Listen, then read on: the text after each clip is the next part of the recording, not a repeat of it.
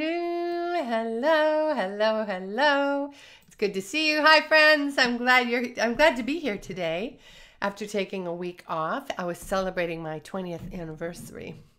And my nice husband took me to a COVID-friendly weekend getaway. It was really nice. Nice to have a change of scenery. Really nice to have a change of scenery.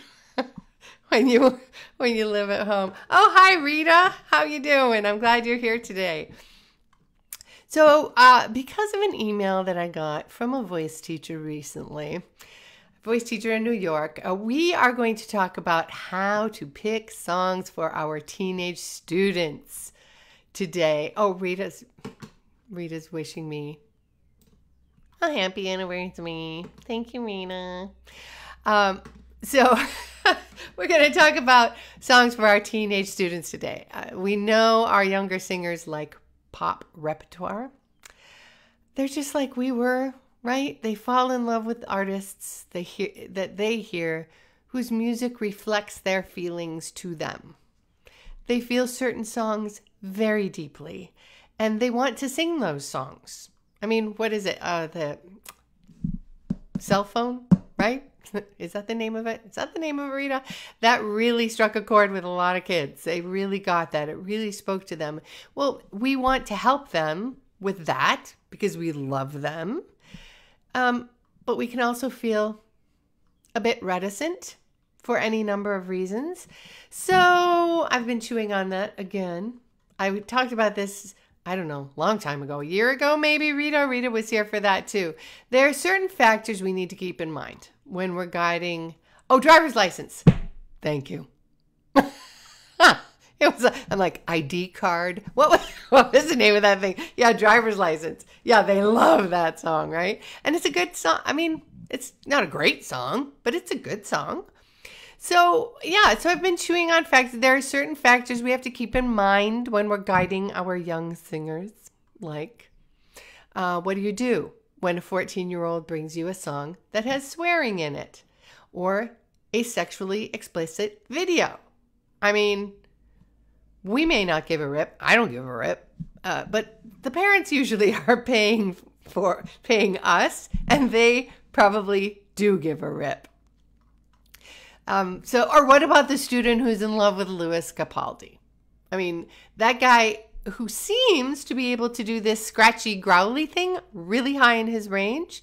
And you know that even if you could teach your student to make that sound in a healthy way, it's really unlikely that that student is going to be able to sing in that range. You know, Lewis Capaldi has an incredible range. So what is a voice teacher to do? I so appreciate that you told me the name of that song, Rita. On one hand, teens seem like really easy clients. I mean, they're not paying out of their own pockets.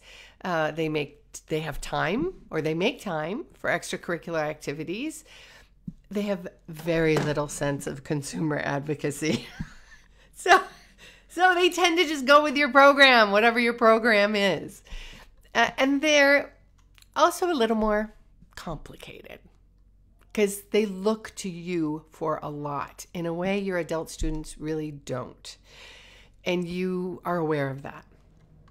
You want to help them develop their voices, develop their artistry. You want them to find the musical gifts that they want to share with the world, or that they just want to enhance their own life experience. You have to teach them about vocal health. You have to help them develop habits that will help them stay healthy, right? Let them have that responsive voice that gives them joy for the rest of their lives.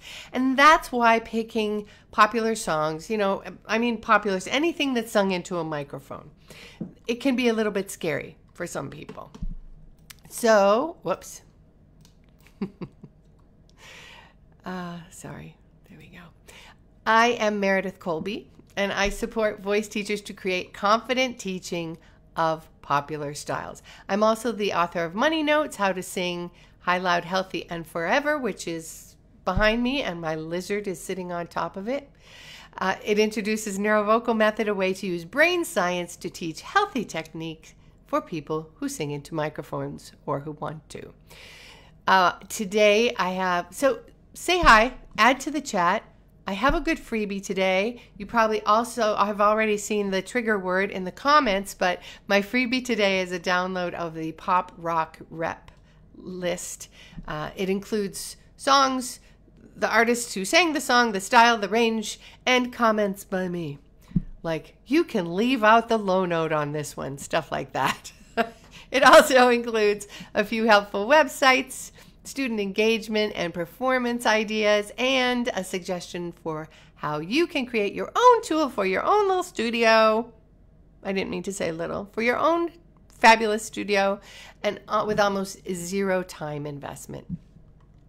I think you'll be able to use this with many of your microphone students. So put teen in the comments, and the Neuro-Vocal bot will send you to that page where you can sign up for free. If you're already on my mailing list, you got an invitation for this free download this morning in your inbox, so you don't have to sign up again. Anyway, so I also wanted to let you know that the doors are open for my Neuro-Vocal Method certification class that I'm running this summer starting June 11. So I would love to have you join me in that class. Join us. There are already people signing up, which I'm very excited about. And we're just finishing up one now, and we're going to start another one on June 11th. That will be the second and final opportunity for this year, 2021. So I hope you'll join us. Wendy is here. Wendy is in that class. She is in the current class. Did I do that? Oh, right. That's the trigger. Teen. Put teen in the comments. And look I had all these nice slides, and then I didn't put them in there. So there's the one for the class. Honestly, can't get good help anymore. There. I hope you'll share your thoughts and your comments with me today. If something gives you a takeaway, put hashtag that in the comments. Hearts and thumbs are always appreciated because Facebook, I don't know, it's an algorithm thing. I don't even know what an algorithm is, but I know it likes me better when you guys put hearts and thumbs in the chats. So, oh, Leanne's here. Hi, Leanne. Good to see you. Caitlin is here. Hi, Caitlin. And of course, wait, what do we type to get, wait, somebody's saying, what do we type to get the sign up? Okay, Caitlin asked the question that I left out. And there it is. Teen. So there we go. Really, like, I spend time making these nice things and then I don't even put them up. Which I'll bet you feel that. I bet you do that in your own studio sometimes. So that's the class. The trigger was teen. This is the hashtag that, if you get a takeaway from me or somebody else. If somebody else puts something cool and signed up. Oh, look at this. Marlis. Marlis is signed up for the summer class. Yay, Marlis. Can't wait. That's going to be great. I'm glad you're signed up. So here we are. Whoop, Leanne's here. Simona is here. Hello, Simona. Okay. So teens, we love them. We love them. They are magical. Their voices are changing, which can be frustrating to them. They count on you to be reassuring and encouraging to them during this time in their lives.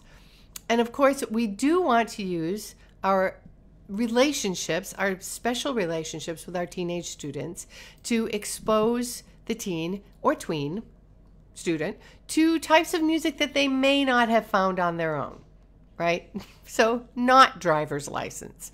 Classical, jazz, blues, folk, Motown, you know, these genres are not necessarily the type of music that a kid's just going to happen upon. But having been introduced to them by you, they may find they have an affinity to one or more of these styles. They may excel in one of these unfamiliar styles. I have a kid who's 16 and is all over retro stuff. She wants to do Etta James and like old Carole King. Go figure. I don't know. They may have the thing, the magic that makes a singer of this particular type of music really shine. So we don't want to allow them to be completely comfortable. And this is my opinion. my opinion, by letting them always sing only what they already know. And we also sometimes feel reticent or reluctant teaching them styles that we don't feel super confident about, or styles that we just don't like very much. Like, okay, here we go. Shout out to Rita. Like, you may have feelings about Billie Eilish, for instance. So when I talked about this last time, I talked about Billie because she's still huge. She's still a thing. People are, your teen students are bringing her into your studio. I know that. Well, not her, but her music. So anyway, so we will often give them things that we know how to teach, that we're comfortable teaching. And that's not bad, right? Because you are confident teaching them. You know you won't mess your student up. You're very familiar with the genre or even the piece. But if you only give them music that they are unfamiliar with, or you only give them classical music, then you really are not acknowledging them as individuals. And again, my opinion, but we're artists. We are teaching artists, and artists need to be acknowledged as individuals. Again, my opinion. They need us to see them. Thank you, Marlis. Thank you, Rita. So they need us to see them as individuals. I think we have to let them sing the stuff they love, and that we can teach them. I believe we can teach them to do that in a healthy way and a satisfying way. So some of the voice teachers in the Neuro-Vocal Method class that I'm currently running have been using their new brain training techniques on their teen students. Actually, Wendy is here, and she's been having a great time. They've been having a great time with it.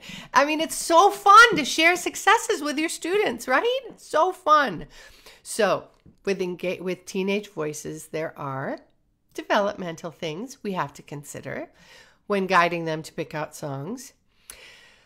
So you may or may not know about this, but our vocal folds have hormonal receptors in them. And that is partly what has to do with changes in our changes of life, hormonally, like adolescence, for instance. And they respond to this increased hormonal production during adolescence. Oh wait, we have a comment. I'm going to pull up this comment, and this is Wendy, who is saying, they're going to sing it anyway. Right? Thank you, Wendy. They're going to sing it anyway. So we might as well help them learn how to sing it in a healthy way. Well said. So here they are. They have this increased hormonal production. They have these receptors on their vocal folds. One of the ways that this presents in kids, the kids who are on their way to being baritones, low voices, for instance, is the voice's inability to modulate registers with fluidity. So that's that, yodely thing that they have. One of the really common ways it presents in kids that are on their way to being higher voices is a mild edema, which can affect high notes and tonal qualities. And I put in my comments, should you rant here, Meredith? But yes, I'm going to rant just for a second. Like, I want every middle school choir teacher to tell their students this, particularly their cis female students that fuzzy sound that they get sort of between ages 10 and 13 is normal. It is natural. There is nothing wrong with them. I've had kids who come and they're like, my voice, I hate my voice and it doesn't do what I want. And I used to be able to do this and now I can't. But it's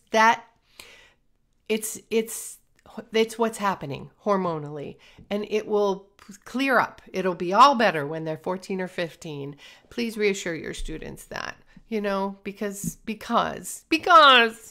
we hate when they're sad about that. And also they will be apt to make decisions about their singing that will affect their entire lives based on how they feel when they're 12.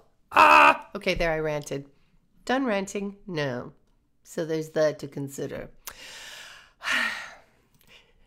Their developmental stage how to enrich their lives with exposure to other kinds of music, and teaching them about vocal health.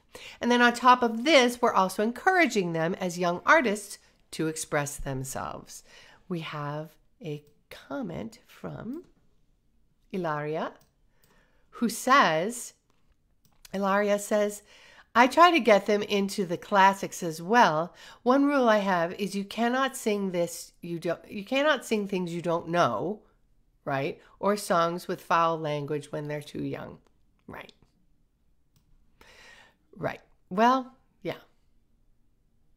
Songs with foul language it's just dangerous. And you know what? They're used to protecting themselves from grown-ups, right? So they won't be surprised when you say no swearing. Anyway. Okay. So vocal health, blah, blah, blah. Encouraging them to express themselves and to find their unique voice. And to that end, many of them want to sing popular music, which you want to encourage because you love them. But also, okay. Sorry, I got confused. So don't forget about my freebie today, which you will get if you put teen in the comments. You will get an opportunity for that free download. So Ilaria just made a point that I'm just going to pull up real quick, which is, this is a family show. Their parents are paying for these lessons. So it has to be a family show. Even if the video of their song is racy, you can't do it. And, I don't know how to help you with that except just say, gosh, I wish I could, but I can't. Or just to say, no, it's not going to happen. So, like if they come in with a Halsey song that's just littered with F-bombs, or they want to sing New Rules by Dua Lipa. You know that one? The one with the, once, pick up the phone, he's only calling because he's drunk and alone. Yeah, that's not going to fly. So you just have to say, hey, great song. Wish we could do it, but we can't. And, and then maybe steer them towards something else, which my freebie will help you with today. The next thing to think about is the range of the song. As we all know, well, I put that up there already. The commercial music world right now, I think I'm going to take that out for now, just for now, because the commercial music world right now is all about higher and louder.